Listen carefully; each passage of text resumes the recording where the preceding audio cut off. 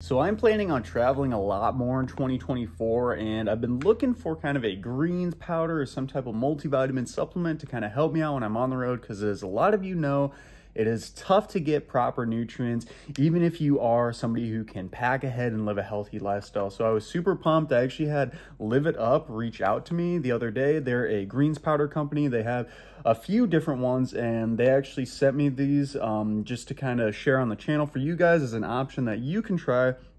But yeah, they sent this to me, and I actually just had my first scoop of this, and I did dry scoop it. The thing with all these things is I try to make it as quick as possible, so it recommends on the back to get one scoop of this, but I don't do that ever usually with supplements, even though it's probably not the healthiest thing. I just go for quickness, even if it doesn't taste quite as good.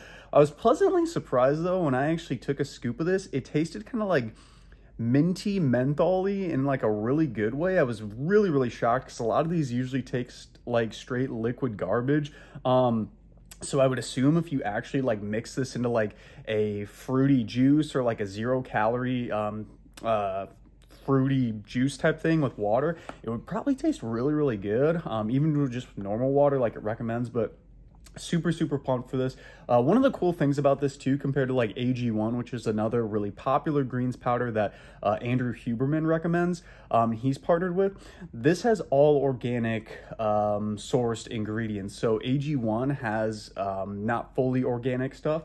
Every single thing put into this is organic, which is probably one of the reasons why it actually tastes super good. So I'm going to link down below their website. You can kind of check out some of their things, but I'm going to be trying this out. I've already taken a multivitamin before, and just been kind of looking for something else that's maybe a little more less processed. And obviously this is still processed to some degree because it's literally a powder of basically like ground up micronutrients.